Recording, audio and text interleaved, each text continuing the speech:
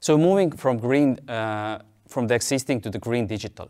First of all, most organizations, the larger you are, the older company you are, there are many, many applications lying around. Some of them are legacy, some you're just keeping up, they are spending energy and not creating much value.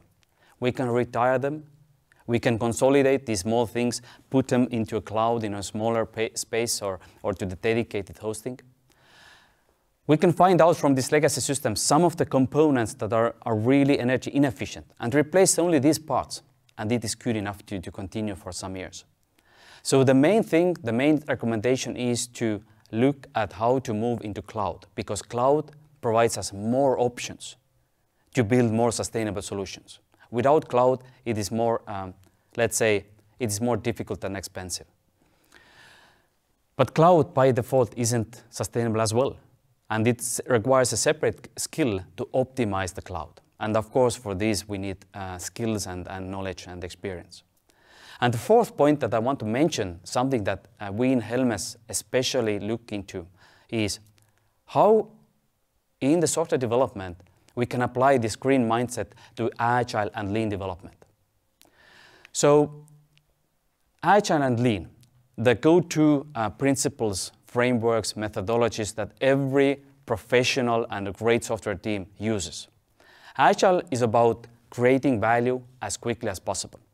Through iteration. You create something, you test it, okay, use it, what works, change, iterate, and continue. Lean is about creating value, but understanding how to do it with fewer resources.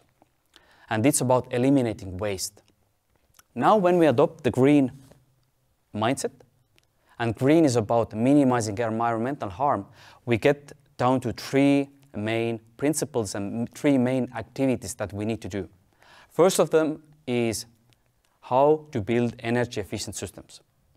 And in lay person terms, it means how to build a system that takes less electricity. It's as simple as that. Usually it's done through optimization. The second aspect is how to make sure that it is hardware efficient. So while we can make efficient system but still kind of use extra hardware, it doesn't make sense.